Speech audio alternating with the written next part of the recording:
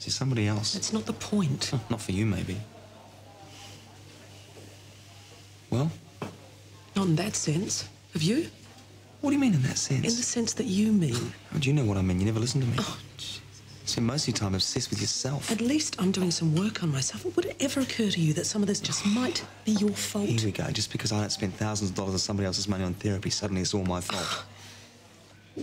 I don't need this. Hang on, hang on. I'm sorry, I shouldn't have said that.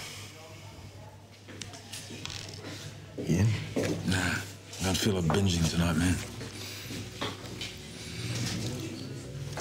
So what do you say to spot a business?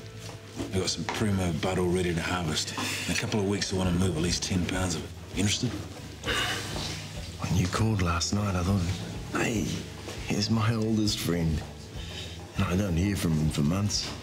And it's time to move the crop and the phone rings. Great. Hey, I'm fucking broke, man. Yeah, well, I resent being put on the spot every year to move untold pounds. Shit, man. I make more on one cashmere silk carpet. You got a fucking short memory. You tried to stitch me with that fucking carpet, remember? So, what are you having? Oh, wine. I'm having champagne. I've got something to tell you. I have champagne too. What have you got to tell me? I've decided to have a baby. What? I've instructed Emma to look into the question of donor sperm. Oh, fuck.